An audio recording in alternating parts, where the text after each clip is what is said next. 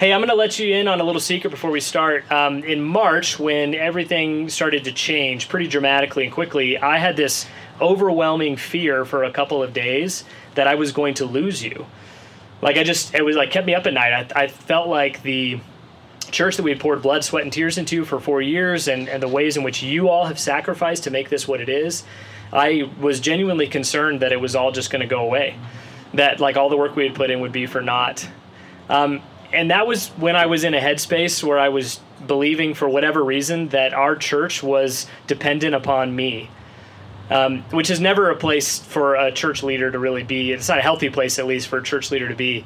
It became quickly apparent as we continued to worship together via video and on Zoom, and we shifted everything to digital platforms, and I got to spend time with you in your neighborhood, walking around, seeing where you live and where you work, and seeing the top half of your face, and getting to interact with you in a variety of different ways. It became really apparent to me that pandemic really has nothing to do with whether or not this church is going to be okay.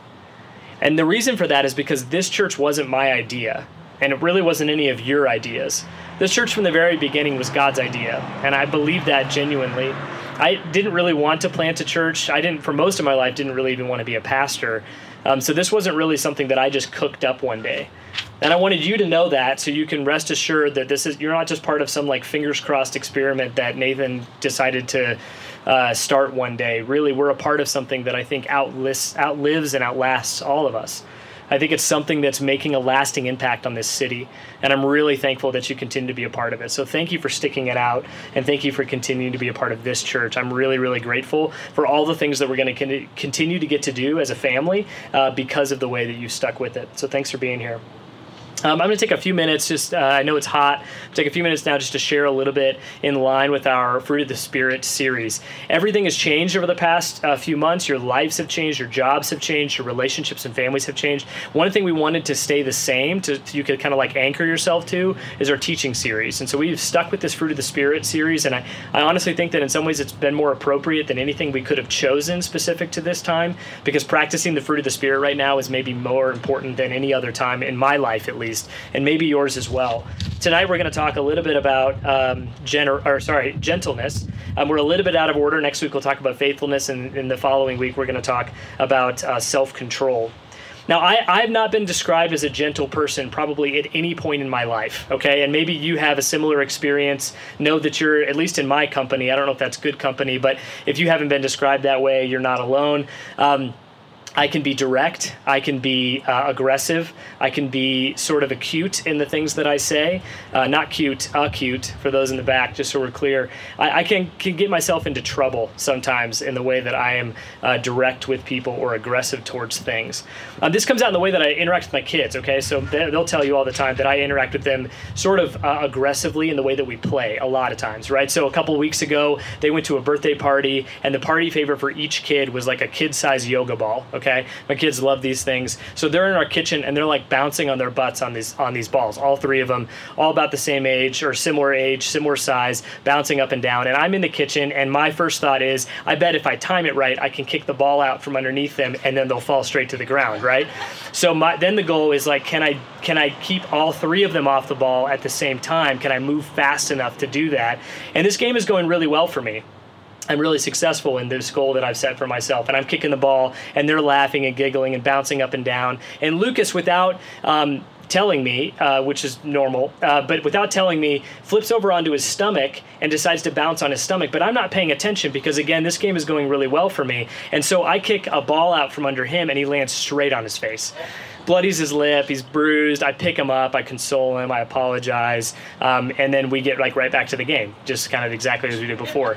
My kids are used to that. They're accustomed to that, kind of like that's one of the ways that Dad plays, and that's how we have a good time together. But I don't really have a reputation for being a very gentle person. What's more is that gentleness is not something that we think very abstractly about in our family. A lot of times, and maybe this is the case for you too, we think of gentleness as sort of a physical thing, right? It's about how my body interacts with your body or another person's body. It's really more physical. But when we think about the fruit of the Spirit, we're not talking about something that's physical. It might have physical manifestations, but it begins with something spiritual. So gentleness has to be something that we see kind of expanding beyond that. Gentleness isn't something that my kids are unfamiliar with. We pray a prayer over them every night, and we pray that God would help them to become strong, courageous, gentle, and generous. Those are 4 family values that the Hoags hold to: strong, courageous, gentle, and generous. So they're familiar with the term. But we're learning how to think of it more abstractly, not just in the way that our bodies interact, but also beyond that in a more spiritual sense. And that's what I want to talk a little bit about this evening. We're going to be just kind of talk for a minute about this list that Paul lays out in Galatians chapter 5. I don't know about you, but a list like the one that Paul lays out for the fruit of the Spirit is not that helpful, because Paul doesn't expound on any one of them. He doesn't explain what he means. He doesn't tell you the differences between one to the other, and it makes it difficult to really know what he means. And beyond that, I think it makes it difficult to differentiate one from the other. As an example, if I'm honest with you, I find it really difficult to differentiate between kindness and gentleness. They end up looking or feeling a lot like the same thing to me. And it's possible that Paul was repeating himself with synonyms in order to make a point. It's certainly possible. And my guess is he had absolutely no idea that a guy like me would be overanalyzing his list 2,000 years later. So he may have written it a little bit differently had he known people like us were going to come along and think through these things. But it's important, I think, for me at least, to go about looking at what these things are and looking at different resources to understand what the list really is and to understand what the list really means. I think that it may feel a little bit like splitting hairs, but there is a slight difference between kindness and gentleness. And the best way for me to understand it and the best way for me to describe it is to think about kindness as the act itself. Like, you can think of something you've done or maybe left undone that could either be described as kind or unkind. You could probably think of something right now, like you've done something recently that was either kind or unkind. But gentleness is something that we use to describe our method, right? It's how we go about the work. So you can do something kindly, but not do it gently necessarily. I'll give you an example. On 4th of July, our family made a few pies and passed them around to neighbors, okay? So we hopped on our bike and we did like little pie deliveries around the neighborhood, which was a lot of fun. Making a pie for your neighbor is a kind thing. I think that's a kind thing to do, pretty much across the board. I don't know that anybody could argue with that, right? But in the way that I deliver the pie, it's an opportunity for either gentleness or aggression, right? If I throw the pie at their house or their front door, that's an aggressive way to deliver a pie. I think it was still kind that I made them a pie, but I didn't deliver it in a gentle way. But instead, we went house to house, door to door, knocked on the door, handed them the pie, thanked them for being great neighbors, told them that we're there for them if they need us, that kind of thing. So we practiced both kindness and gentleness at the same time. And I think that both are required, and it's the cross-section of the two where we find neighborliness. I think you and I become good neighbors, healthy neighbors, loving neighbors, when we find a way to be both gentle and kind at the same time. There's a letter that Paul wrote later on that I think actually gives even more texture to what it means to be gentle and to be kind and what this actually looks like.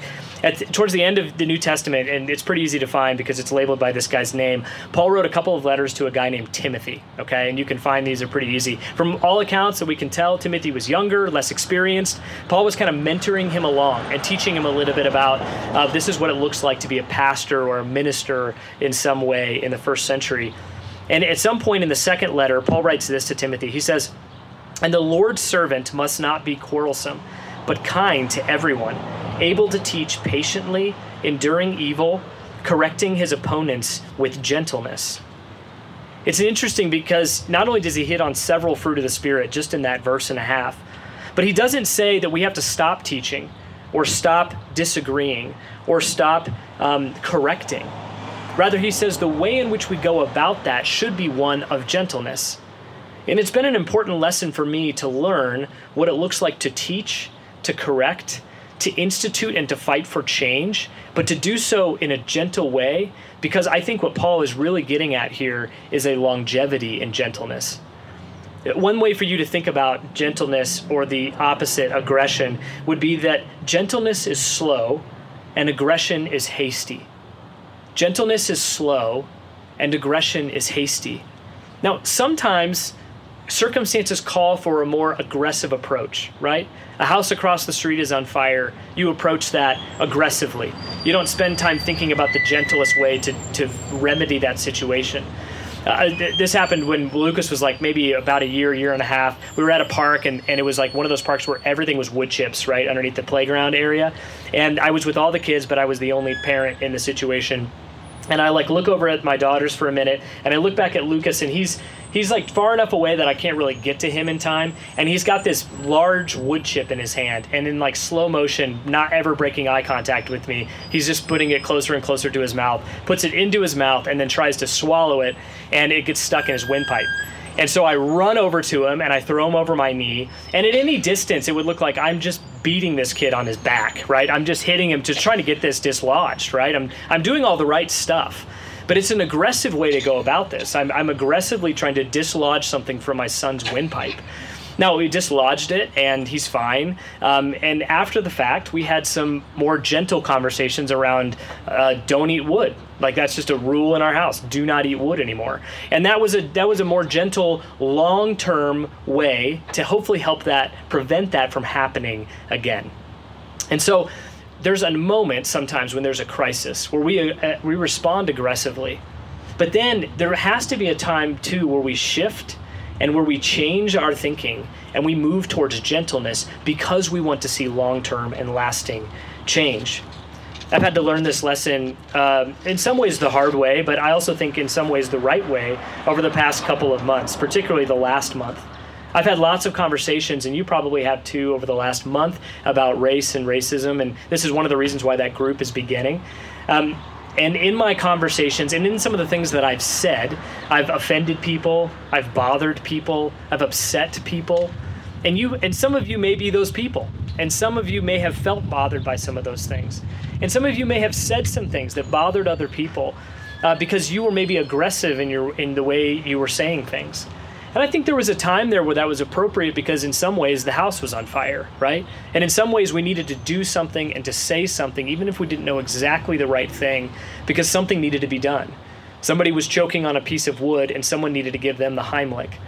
But now, I think for me at least, and I'm going to just kind of make this commitment to you, I'm turning a corner towards the gentleness that Paul recommends for Timothy. Because I want to be able to teach and correct in such a way that leads to lasting and meaningful change. And I think that the best way to do that is to do that with gentleness. And so I could continue to do kind things for people, but if I can't learn gentleness, then the kindness may be lost. Because the method sometimes is just as, if not more important than the activity itself.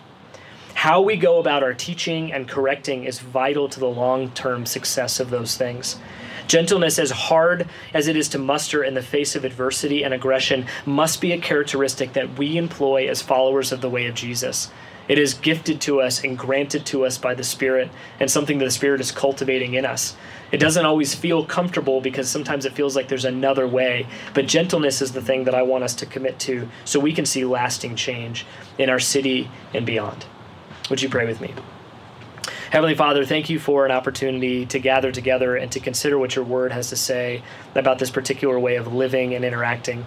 We pray, God, that you would stir up in us gentleness, that we would be effective and responsive in the things that we need to be, but we would also turn towards gentleness for long-term change so that we could correct and teach in a way that puts down significant roots and steers the ship in a different direction.